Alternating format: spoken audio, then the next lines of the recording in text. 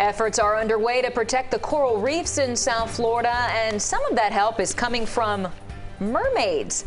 The 1,000 Mermaids Artificial Reef Program is meant to raise awareness and help restore the reefs. CBS4's Ted Scouten joins us with more on the efforts. Who knew that mermaids were for real, Ted? Right? Who knew? You know, what you're going to see, Elliot and Lauren, are these artificial reefs all over town, all over Hollywood for the next few weeks. Some of them have mermaids on them, others are like what you see here, but they all have these little holes that you see right over here. This is for coral reef, to place coral reef in there to grow more coral. The plan is to put these out in the water off of Hollywood Beach.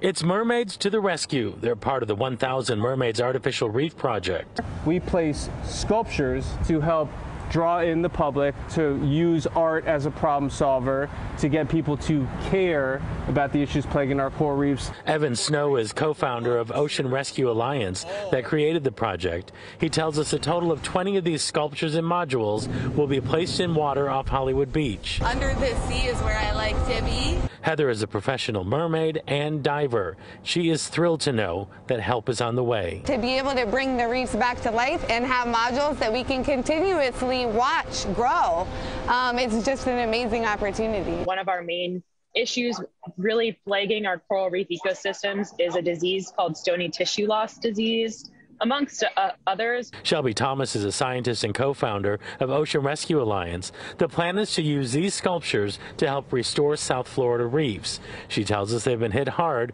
by stony tissue loss disease. She's looking to see if dredging may be part of the problem. If you think about, if you're disturbing sediments that have been settled for hundreds of years, you're also disturbing bacteria and microbes that have been settled for hundreds of years and haven't been present in the water column. Once these sculptures and modules are underwater, coral fragments will be placed in these small holes. We can directly place them onto the base of this artificial reef to allow us to outplant more of these coral fragments, more of these supercorals, which are proven to be the best chance and best breakthrough in helping us save our coral reefs.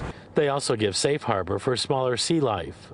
They provide a lot of fish habitat, so juvenile fish can seek protection from predators, so they have a better chance of growing to adulthood and restocking and replenishing fish populations and fish counts.